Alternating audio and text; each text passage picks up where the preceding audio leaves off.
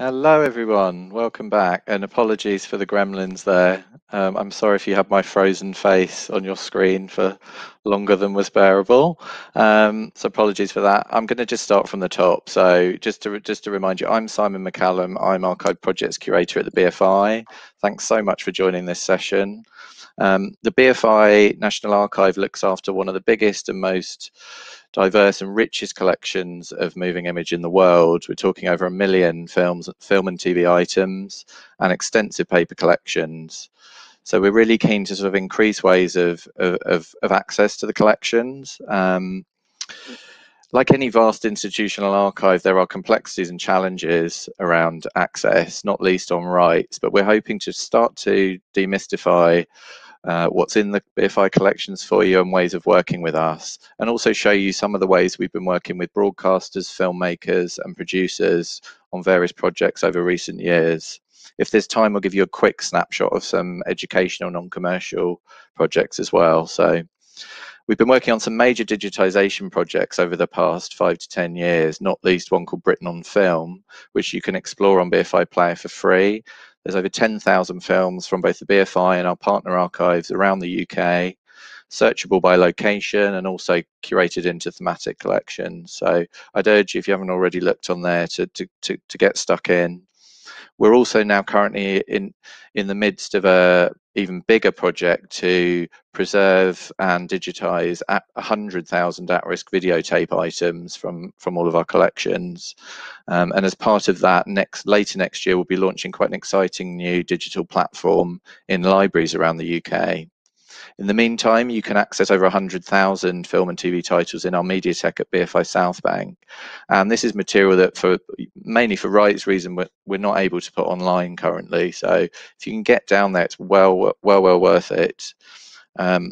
And along with our searchable collections database, we're really sort of starting to enable greater access to an understanding of our collections and what's digitized both in venue and online. So there are a lot more resources at your fingertips now. So I'm going to introduce my 3 esteemed colleagues that are joining for the session today. I'll actually ask them to briefly introduce themselves and what they do. Why don't we start with Gillian? Would you like to say a bit about myself? Yes. yourself? Hello, everyone. Yes. So I'm the BFI's broadcast partnership manager, and I work across all of the BFI, from all the sort of seasons, all right through to the archive. And what we look for is narratives that we can sort of think are really exciting and stories that we really want to tell about film and TV and film culture. And we connect it with broadcasters, commissioners, producers, and we work very closely with them so that we can amplify film and film culture out to a wider audience. Brilliant, thanks, I'll Gillian. pass over to Annie? John. Yeah. Oh, we're doing John next. We're in a different order. Go for it, Hi, John. all. I'm John Carino. I work in archive content sales. So part of my role means I have to source content from the National Film Archive, license it. So that means I'm having to talk to production managers and discuss kind of like licensing rates. And then the third part is looking at the materials themselves, with all technological requests for the content, and in making sure that they get the deliverables that they need. Annie? I guess we move on to Annie now. Yeah. Hi, hello everyone, afternoon. I'm Annie Shaw, Annabelle Shaw. I work in the rights and contracts team at the BFI, so we are really akin to a sort of business affairs department, but my role focuses primarily on the archivisation projects that Simon mentioned and the rights research and clearance for those, so the BFI can make its collections available. I also do a bit of rights management and a lot of rights research on archive collections, which is what I'll be talking about today.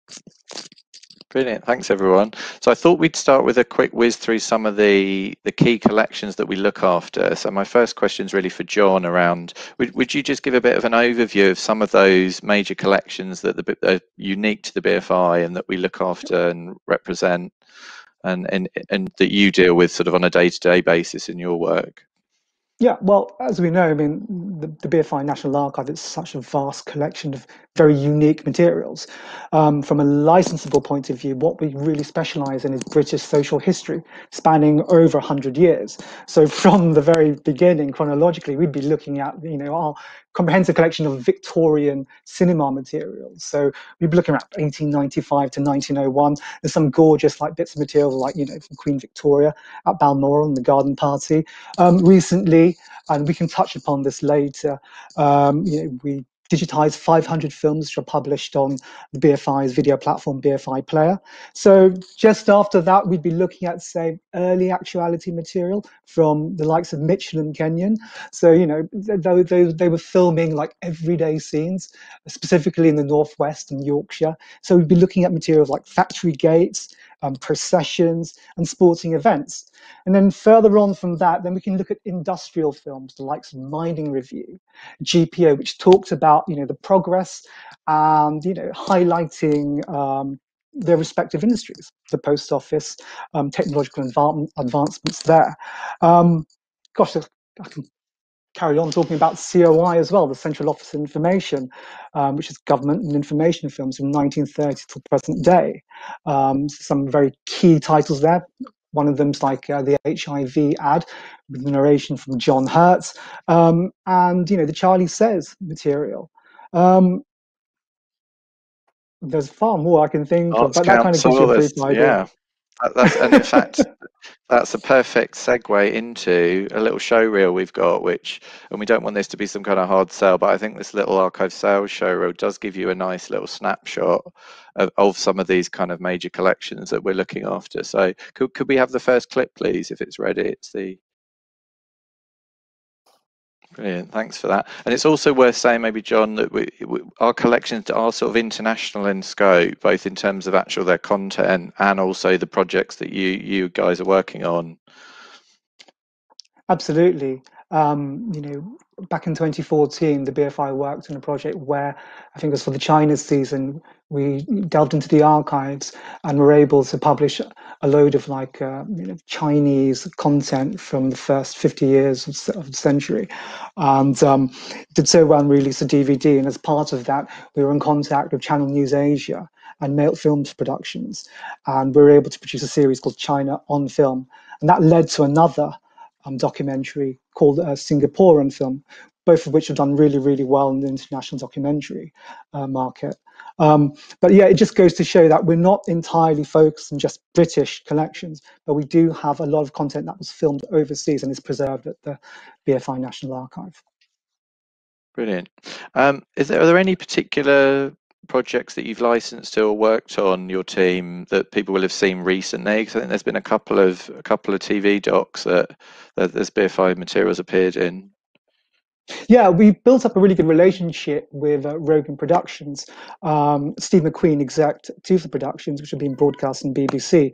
One of them is Black Power, which looked at the rise of like black resistance movements in the 60s, and the other one's Subnormal. And it's those productions which we work very closely on because, you know, they chime with our collections, especially those within the Black British film collection that we have. We also worked with Blast Films for a BBC one documentary called Silence, kind of like charting the history of disability in Britain. So, you know, 3 really, really important productions, and, you know, long may it continue.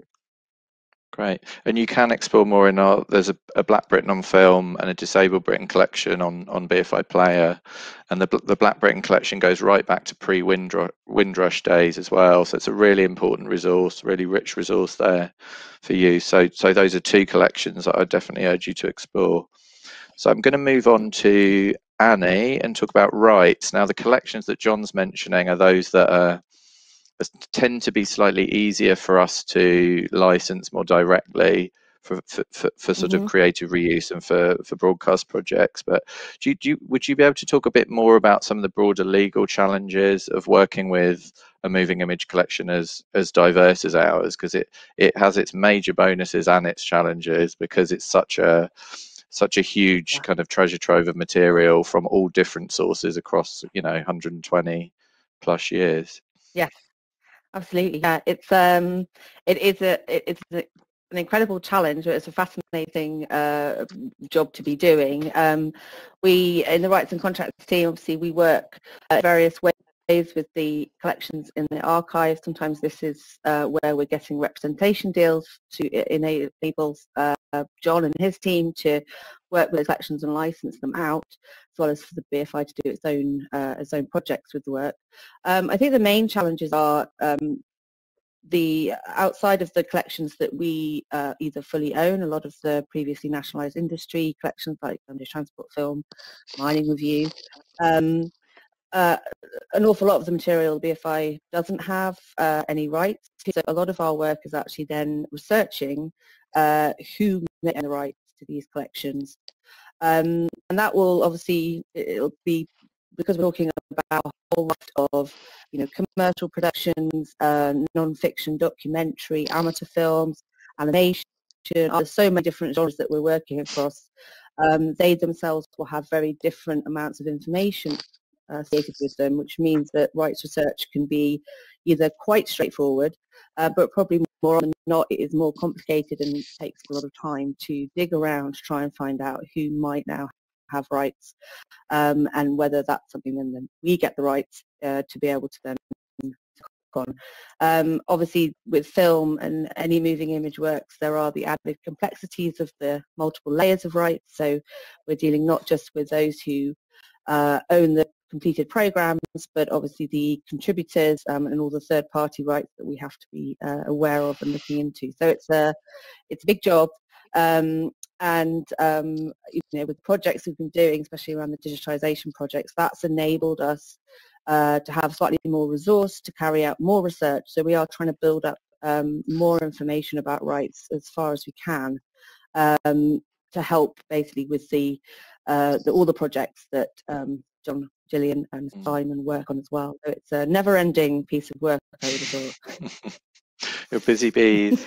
So we are able to provide access to, so if somebody's interested in a piece of footage that is not owned by the BFI or out of copyright, what are the ways, I mean, this may be one for John as well, I mean, what are the ways that we can kind of include that in any sort of licensing deal or creative reuse project?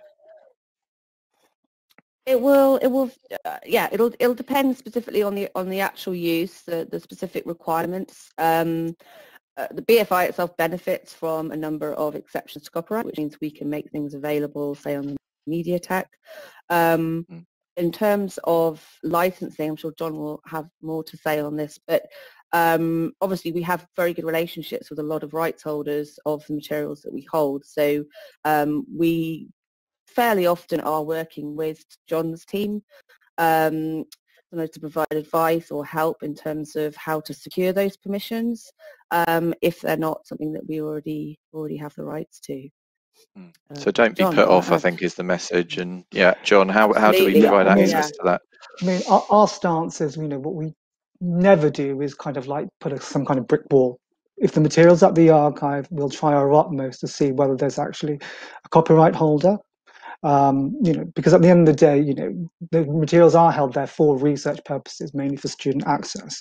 But if there's a use for them, then we can check the paper trail, whether it's through, you know, the donor access records, or, you know, similar productions that were created by a director, if there was one there. So, you know, there are different paths in terms of actually trying to find, you know, a rights holder for that material. But we try our utmost never to actually build a brick wall and say you can't access that. Great. I'm going to move on to Gillian, and we're going to talk, I thought maybe we'd talk a bit about more bespoke kind of collaborative working. That is something that you've really been focusing on in your role, and how we sort of build more bespoke kind of collaborations for broadcast projects. Do you want to say a bit more about how, you know, the potential ways of working on that side? No, and it's super exciting, because while my role is across all of the BFI, I work loads with the archive, because as John has said, it's such a vast, fantastic ideas resource. And I'm just picking up on what Annie has said as well, is when you're sort of developing content for broadcast and you sort of think, oh gosh, you know, are the rights, we work as a great team so that the rights are really not a problem at all. So what we sort of say is that if you're going to work collaboratively on a broadcast proposition, film and film culture and TV and its culture has to be at the heart of it. So you can approach the BFI and you can say, I'd like some custom archive, and that can be sold to you, or you can work with us collaboratively. And if you work with us collaboratively, then what we can offer is a really, really bespoke way of working with you, and it could be on a big partnership on any content, as long as it's a broadcast platform. So from linear streamers, radio, podcasts. And what we'll do is we'll work a creative session where us four will probably be in it, and we'll pull in the relevant other curators. And then what we'll do is we'll interrogate what the narratives that we want to tell about the archive, and we'll work with you what your priorities are as well. And so we can come up with a bespoke proposition, and either we'll pitch that together, or we will take it to commissioners, or you can take it to commissioners.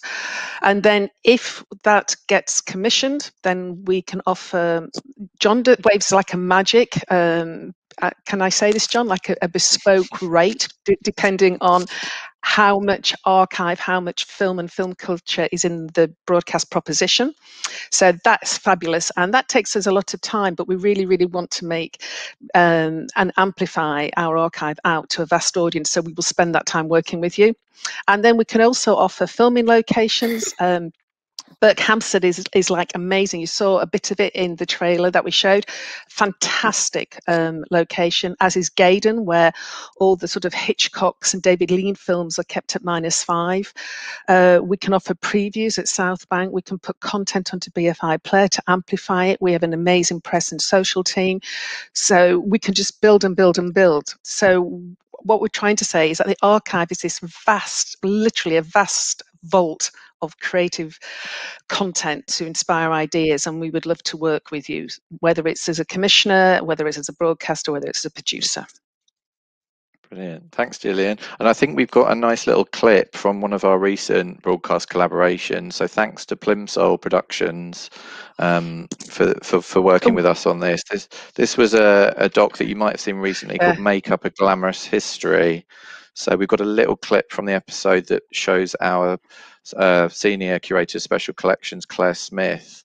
And this clip's quite good to show that we do have these incredible paper collections. So, Gillian, did you want to say any more about that just before we do the clip, about that collaboration? Yeah, that was brilliant. So we've worked quite a lot with Plimsoll Productions, and what was great was this commission happened, and because we have that narrative and that dialogue going, they said, look, film is really important for this episode. And so Claire Smith, the Senior Curator of Special Collections, and Bryony Dixon, Head of Silent Film at BFI, were actually acted as consultants on episode 3 and featured within it. But the clip we're going to show is, what is great is that I was not aware until I joined the BFI about the special collections, which is, it's vast.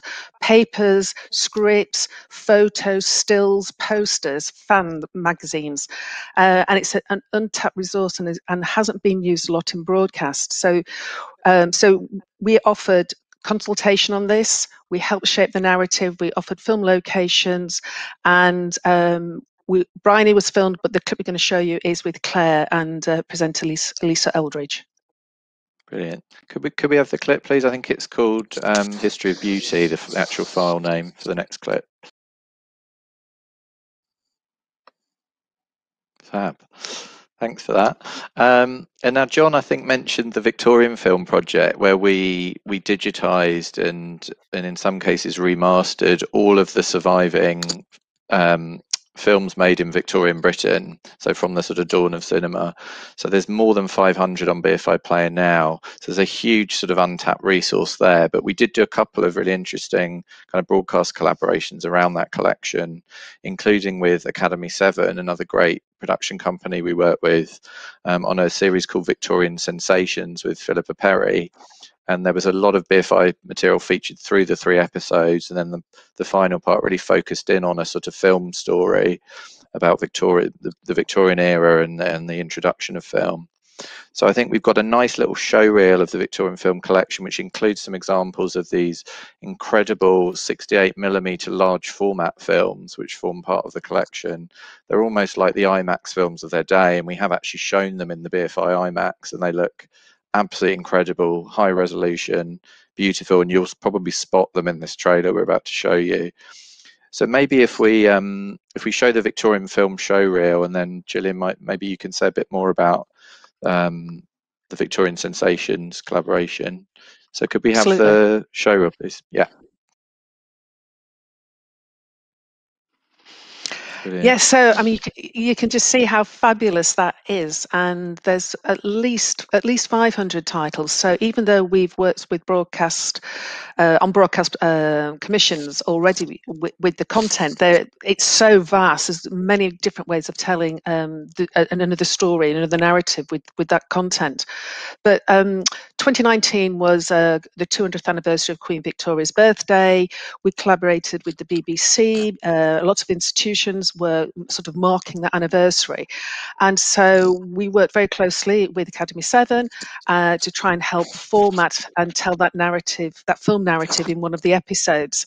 And I think what for me was brilliant is working with the curatorial team, because Bryony Dixon, who you'll see in a minute in the clip, she is like a legend on silent film. And when you sort of look at sort of black and white and early film, you sort of go, oh, all right, I've seen that before. But actually, you haven't, because when she tells the narrative of that early Victorian film about the entrepreneurial nature of the camera people, the YouTube-ness of them, it was a new medium. It had only just occurred, and within a few years the new grammar had been written, and a new way of looking at the world had happened, and these camera people were taking the content around to music halls, and suddenly that becomes really exciting, and you start to think of TV ideas out of that. So we worked closely with Academy 7, and they interviewed Bryony with Philippa Perry, and Philippa also came down to South Bank, and we shot some interviews with her there as well. And then just to say, as part of that collaboration, we also worked with Blue Peter and CBBC and Lion TV with Horrible Histories. So because we were working with Academy 7, we suddenly went, actually, this can reach audiences from young people right through to older people. So we managed to get a lot of amplification for such an important collection. There was a very funny sequence with Horrible Histories in the with Rattus in the sewers. They put the BFI archive in a sewer, unfortunately, but it's very funny, with some sort of poo floating past the reels. So rest assured, we don't keep our films in a sewer, but it was just a new angle on the collections for us as well. So that was a fun one. But yeah, I think we've got a little clip from episode 3 of Victorian Sensations that Gillian mentioned. There we go, and that was that Ali Pali? That was in Ali Pali, but as I said, ballroom. But we also provided opportunities for other filming locations for the programme as well, and we did a preview of it down at BFI South Bank with a Q&A as well, so we could get people to, and particularly journalists, to look at the programme in advance as well, so we could help enhance press and social media coverage of the content. Brilliant. Thanks, Gillian. And now I know there are projects that we've done over the last sort of 10 to 15 years that go beyond kind of a broadcast realm and broadcast part of it, but we have worked with a number of filmmakers on some really exciting sort of creative reuse archive documentary projects where they've kind of had a theatrical life and a festival life as well. Queer Armor's one you might remember that opened DocFest in 2017, and that tied in with a big season we were putting on at BFI to mark the 50th anniversary of the partial decriminalisation of homosexuality. This big season called Gross Indecency we put on. So, and that was a film that Daisy worked on largely using the BFI's LGBTQ plus film and TV collections that we've done a lot of work over the years to kind of curate and research and make available on our different platforms. So Queer Armor's one example of that. Another one, Arcadia, which appeared, which had a theatrical run, DVD publishing and so on, but also was put out in the BBC Arena strand. So we've worked quite closely with BBC on those two. And then looking further back, we've got projects like the Big Melt, which is another DocFest connection and collaboration, where we used our industrial heritage collections, in this case steelmaking, wonderful archive of the steelmaking industry and the Sheffield area. And Jarvis Cocker and Martin Wallace sort of used that footage and made this incredible collage using Jarvis's music as well.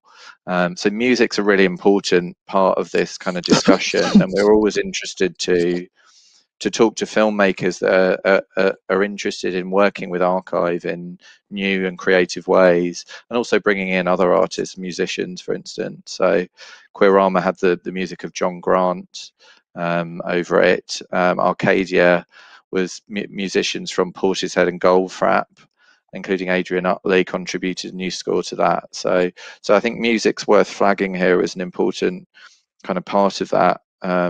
Another project was Julian Temple's London, the Modern Babylon, which drew on our really vast collection of London films.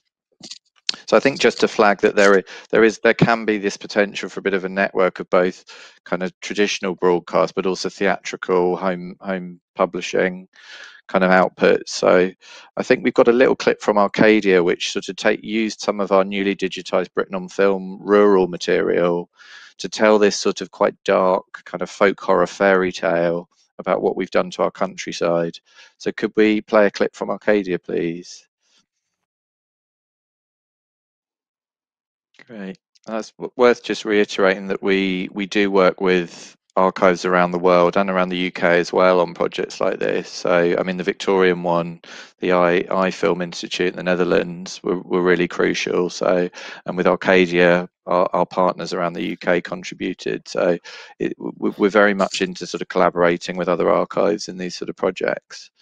As we're on the subject of music, I mean, I think particularly when we're doing our big silent restorations, we're often working on commissioning new scores for things. So, for instance, we work with Simon Fisher Turner, who did these incredible 2 scores for the Epic of Everest and the Great White Silence. The latter was about Captain Scott's final kind of expedition, and the Great White Epic of Everest was about the 1924 Mallory and Irving attempt on Everest. So these incredible kind of like irreplaceable records of kind of moments in our history that the BFI National Archive has restored to their sort of full glory, including all the original tints and tones, but without a kind of music score to sort of really bring them to life. You know, it's so crucial. So I think the ways that we can work with musicians, we're always interested to explore that avenue.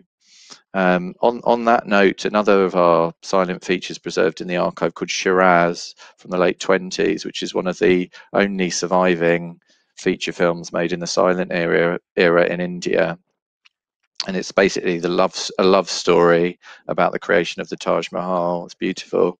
And so that was one of our big restorations. And as part of that, we worked with Anushka Shankar, who composed a sitar score for the film. And Gillian, do you want to say a little bit about the collaboration with BBC Studios on that doc that sort of accompanied the restoration? Yeah, it was part of under the strand of What Do Artists Do All Day for BBC4. And what was lovely about it is we followed Anushka, BBC Studios Productions, worked on it, produced it, and it just told that story of what goes in, you know, to make a score, particularly for a silent film. And what's lovely is that because Anushka brings you into the documentary, you suddenly then learn about this silent film. And like Simon said, it's a love story of the Taj Mahal. And you absolutely, by the end of the program, really, really want to see the film. And so what we did was we collaborated with BBC, and we actually put the film for free for a month onto BFI player. Annie did her magic waving the rights, and so that as a viewer, if you watched this sort of magical journey of what goes in to do a score for a silent film, and at the end of it you go, but I really, really want to see this film, then you could. And then what was fantastic, we had enormous traffic to BFI player, so for us it was a fantastic sort of great win in a way, that we managed to get so many viewers watching a silent movie that they may not have done otherwise, and this was through the power of the broadcast show. Definitely. So we've got a little clip that I think shows Robin Baker, who's our head curator, just talking about the project, and a little bit of Anushka working on the score, and you'll see a little bit of the premiere at the Barbican, the premiere screening of the restoration and live performance. So I think we'll have that little clip, and then I'll come back to John and Annie and just talk a bit more about education and non-commercial use of archives. So could we have the Anushka clip, please? Brilliant. And thanks to BBC Studios for that clip.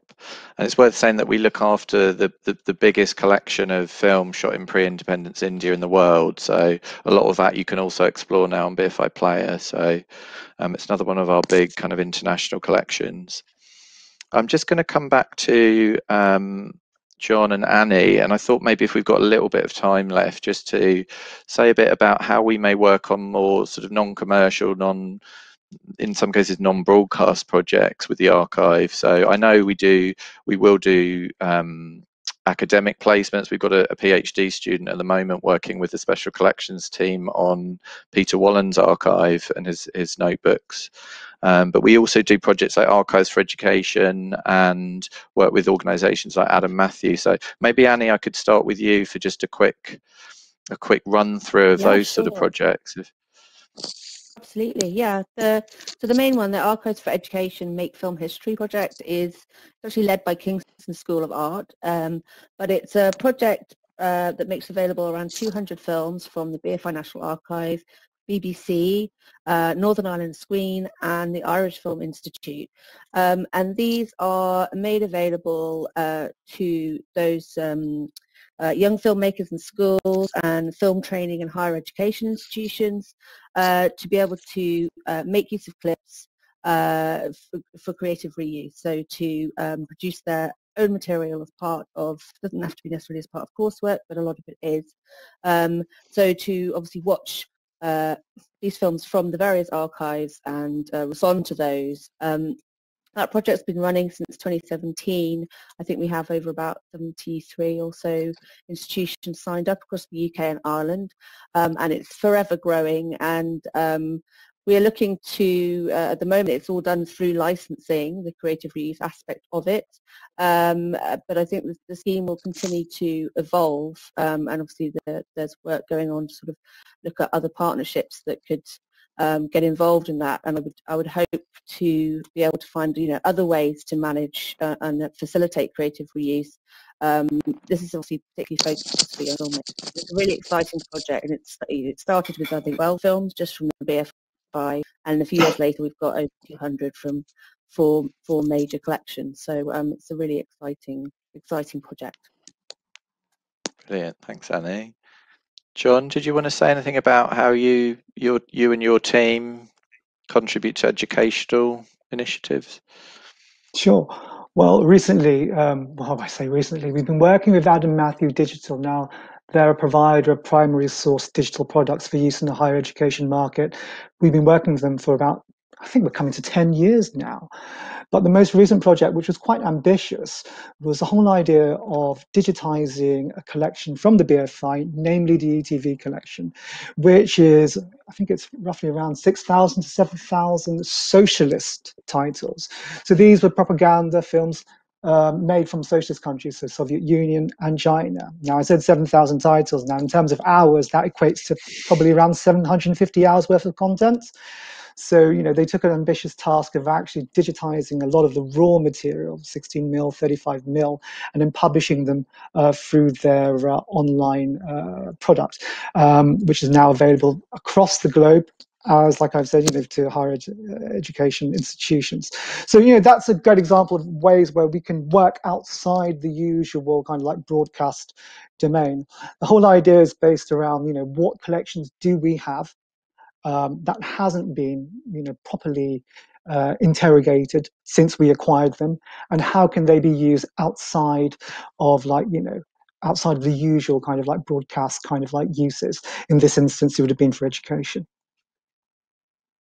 Brilliant. And I think there's quite a nice little trailer for the Socialism on Film project. If you go to YouTube, and I think on the Adam Matthews site, I think if you just type Socialism on Film, Adam Matthew, it'll probably come up. But there is, I thought I'd sort of like gone a bit showreel crazy, but I wish I'd sort of got that one to show you, but you should be able to find it. So please put your questions in the chat for us. I think we're running over a bit, probably till about 1:15, just because we had a bit of a hiccup at the beginning. So I think maybe while the questions are just coming through, I see there's one's coming already. I think maybe should we, unless anyone else wanted to say any more before we move to questions, I thought we've got that last clip of Bryony we could squeeze in, unless any of you wanted to kind of just jump in on anything that you hadn't managed to kind of squeeze in so far. Just to say, please get in touch with us. We really want to get the BFI archive out to to a wide audience, and so please do contact us, and we can set up some creative sessions, and we can work out how we can work together. So please do get in touch with us. Definitely, and I think our emails are going to be in the chat, and so any further queries you think of, do drop us a line. We got one. Actually, we've got a question here, so I think this probably a few of us could sort of help to answer this. So Marianne asks, if I wanted to use footage or work in partnership for a project with a museum in North Wales, would footage be subject to commercial rates, or would it depend on the individual pieces of footage? Now, I presume what you mean is to actually use footage within an actual exhibition context within the museum. So John, do you want to talk a bit about how your team sort of approaches those sort of non-commercial uses of footage? Sure. Does that make sense? Yeah, absolutely. I mean, with all museum requests that come in, it's the usual who, why, what, when, where. Our rates are going to be bespoke to the particular project. I believe in this instance, because it's going to be non-commercial, then there would be a subsidized rate. So it wouldn't be in the region that we would charge, the likes of, say, the V&A. But it also depends on the material itself, whether it's BFI rights owned or not. So I think really in those instances, it's just best to contact myself or one of the team and just to kind of state exactly, what material you're looking for, the subject themes, because what we can also do is carry out some research across the wider collection. Yeah, no, that's brilliant. So it does tend to be, because there's such a complex kind of web of rights and kind of ownership of the material, it does tend to be something we have to do on a sort of case-by-case basis, but we certainly do license and make available material to exhibitions large and small, and we recently provided some footage for on a non-commercial level to a Holocaust education project, which was a project all about the kids that were kind of rescued from the concentration camps and brought over and kind of given a new life in different parts of the UK. And so for a project like that, we had some incredible footage of the kids arriving who'd actually been rescued from Belsen. And so for something like that, it just feels like it's not appropriate to do it as a commercial job. So it's an educational Holocaust education project. So I think the point is to just ask us if you have something in mind, or if you want to know what we've got. And if there's a particular project like this exhibition in Wales, just talk to us, and we can obviously talk you through the process. So yeah, definitely. Don't be shy. Give us a call, send us an email. We can break it down for you. It always helps to be detailed, but then again, that's why we have telephones and that's why we have computers. Indeed. So we've got another one through. Excuse me, double screening. Richard asks, when looking to talk about a collaborative project, is it best to come armed with defined ideas, or is it possible to discuss options and explore possible ways forward? Thanks, Richard. Gillian, I mean, definitely, maybe you can take that one. I would say we're open to. We're open, basically. We're open. So it might be that you've spoken to a commissioner and there is an area of interest that you want to discuss with us and see how we could work together. So yeah, we're just really open for a discussion. I mean, often we have sometimes archive collections and archive narratives that we're really keen to explore. So it might be we can share what we're interested in, you share what you're interested in. Some people come who have already got commissions. We're always having regular chats with commissioners and sort of know the landscape of interest. So that's why we keep saying everything is quite bespoke, depending on the producer, the production company, the broadcasters. So basically, just get in touch with us, and we will try and make a session with you happen. That'd be great. Definitely, and I think it's. I always like the idea. Sorry, go for it, John. I always like the idea of tapping into the resource, which is the curators. We've already seen some amazing clips of Claire and Bryony, and Simons has been talking about, the absolute vastness of the archive. So, the team all have their unique kind of like skill sets, and I'm sure one of the ideas that they have will chime with probably an idea that you might have, and it's kind of like piecing it all together. I mean, personally, I can look and provide bits and bobs of COI material, and that can start the ingredients of, a potential collaboration, or, alternatively, just an archive cell. It really is just kind of like just meeting up with us and then just pitching your ideas and seeing what we can achieve from it. I'm picking up on that. Maybe it chimes with something that's actually on our sort of cultural plan as an organisation as well. So, I mean, an example of that would be, so I'm in my curatorial role involved in programming a season around the theme of exploration for the beginning of next year, because it's the centenary of the death of Shackleton. Bryony's working on a big kind of DVD box set of early Antarctic films. We're remastering the film South, which is about Shackleton's trip to the Antarctic, where the ship got stuck. So there's things like that where it's on our sort of cultural plan. It's something we're doing either in venue or online. And so there are chances sort of in our future plan to really tap into things where there'll be wider BFI activity, and that obviously helps us to really amplify the project, because we can sort of get more of our colleagues involved, So, but that's not to say it has to tie in with something we're already doing. So we're always open to ideas and suggestions. So I think just contact us. Sorry, Gillian, I interrupted you there. No, you've just said it perfectly. What I was going to say was, what we haven't really made a big deal about, and John has just said it wonderfully, is the curatorial team, because the archive is so vast and a lot of it actually isn't digitized, a lot of it potentially hasn't been broadcast. Because we have such fantastic expertise, film knowledge and TV knowledge, that what we do is we then pair up the curatorial team to the idea. So you have this like fantastic expert knowledge, which is why often the curators act as consultants on the program as well as being in it. So that's one thing I think we offer as a unique resource, which potentially other archive collections don't. And only by talking with us and only by talking with the curatorial team do those narratives really get untapped. So every time I'm in a session, it's super exciting, because one of them will say something and I go, what? That's a whole program in that just alone. And their knowledge is really not to be underestimated.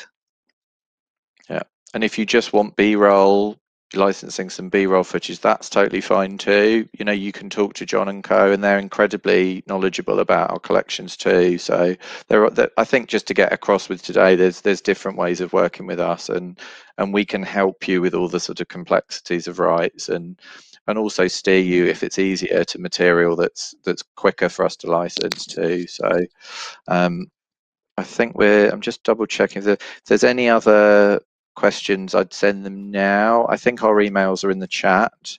So I think if there's no more questions coming through, we'll probably wrap up. But I'd just like to thank my three colleagues for joining us today and for your time. I'd like to thank all of you at home or wherever you are for tuning into this session and for bearing with us. We really were guinea pigs. We had few gremlins at the beginning, and thanks so much to the tech team for kind of resolving that. I'd also like to really thank DocFest, all at DocFest, for having us and hosting this session for us. I hope that you enjoy the rest of the festival. Our emails are all in the chat, so do drop us a line. Just a reminder, check out BFI Player, check out our collections database, look out for more announcements about our library platform coming later next year. And just, yeah, drop us a line, and I hope you enjoy the rest of DocFest and the rest of your day. Thank you.